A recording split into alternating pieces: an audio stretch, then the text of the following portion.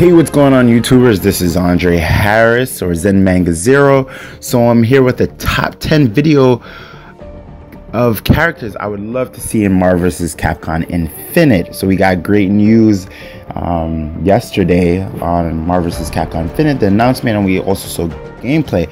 So this video is just basically characters I would love to see. Now, mind you, these are not my favorite characters, but these are characters I would like to see in terms of gameplay mechanics and just variability from male to female and brawler types to like long distance type characters. There are more short range melee characters in my list here, but we'll see, and we could talk about that. So I'm going to start with the Marvel side. So first we have Daredevil, very popular from the Marvel Cinematic Universe on the Netflix side of the spectrum. And I think he would be really cool just to have in terms of the possible abilities that they might give him. Now I know he's a close range brawler, but I feel like he might be able to do something with his acute senses, so to speak. So hopefully we'll see Daredevil in Marvel vs. Capcom Infinite. The next character I have is Punisher. Now Punisher is another fan favorite from the Netflix series, and he was introduced in Daredevil, and he's now getting his own series. But in terms of gameplay mechanics, I don't think we're going to see a cable-based character that we had in Marvel vs. Capcom 2. So I think it would be great to have Punisher with his access and skill sets to different weapon-based items. Next on the list, we have Black Panther. Now, Black Panther, yes, the first thing you might think is like, oh yeah, he's a perfect fit because he's in Marvel Cinematic Universe and there might not be a Wolverine.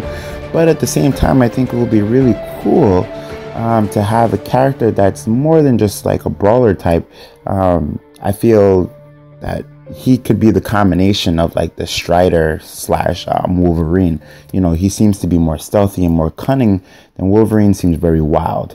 And I already have a wild character within the list on the Capcom side. So I think Black Panther will be really cool, and he could even have a projectile that's very ninja-esque, and the projectile could be him throwing vibranium darts for that matter. Next on this list we have Loki.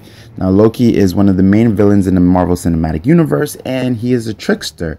So I think his abilities will look really great, and they'll be well versatile in terms of property blocking, the ability to take away things and block off the Infinity Gems.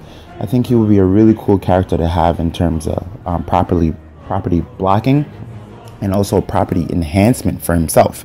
Next on this list, we have the Queen of the Inhumans. We have Medusa. Now her abilities are to manipulate her hair on all facets. So I think she would be a really great key person to advertise the Inhumans, and also as a female character, a very strong female character for that matter. She is the queen of the Inhumans, so for them to have her in the game, I think it would make a lot of sense. Now going to the Capcom side, I'm going to start off with an old school game, Sengoku Basara, and the first character I have on the list is Takashi Honda. Now some of you may or may not remember him, but we may not have a Sentinel character. We may not have a Nemesis. So I think it would be great to have a big brawler-based robot character as Takashi Honda in the game. And he's from a different game. So I think it would be great to have a variety of characters who come from different Capcom-based games. The second character which is in the same game is Kenji Mada.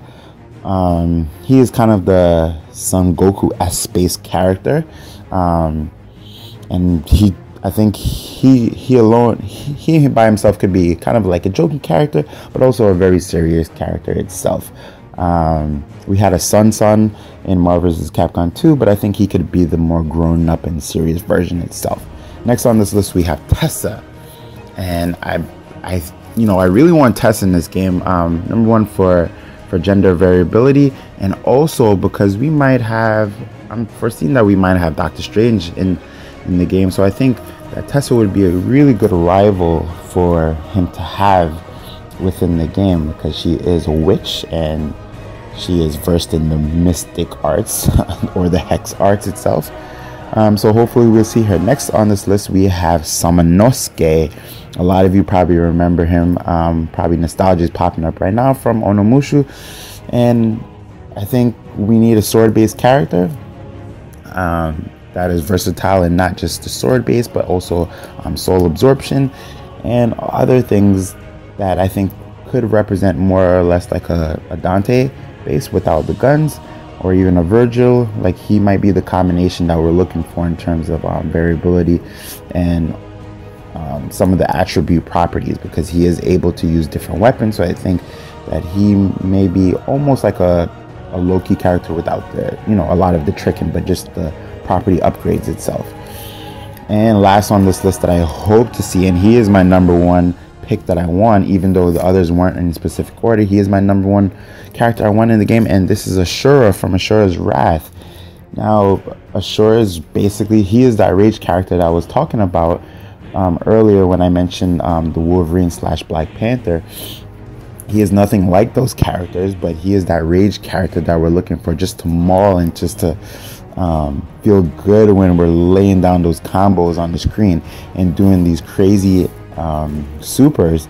I think he would be a really great character to have in terms of the Capcom side as a representative that is not the regular Ryu and Mega Man X in the game. Now, again, this list does not include all the characters I would love to see. For example, Black Belt. I would love to see Black Belt. I would love to see Scarlet Witch. I would like to see Quicksilver. And Scarlet Witch and Quicksilver do have a really good chance of being in the game because they are not mutant-based characters as represented in the Marvel Cinematic Universe. So, because we know that they were experimented basically on, so we may be able to see them in the game, hopefully, crossing fingers. I would love to see Quicksilver, to see how the gameplay mechanics works for a speed-based character. We haven't seen that before. So let me know what you guys think about this list. Let me know about the characters that you may like to see, because I may do another video leading up to, not just the top 10, but also the top 20, because we know Marvel vs. Capcom games are privy for having a lot of characters within the game, not just like 10 or 12. We only saw 4 characters within the trailer, possibly 6 if you're counting that silhouette character, and then I just named 10.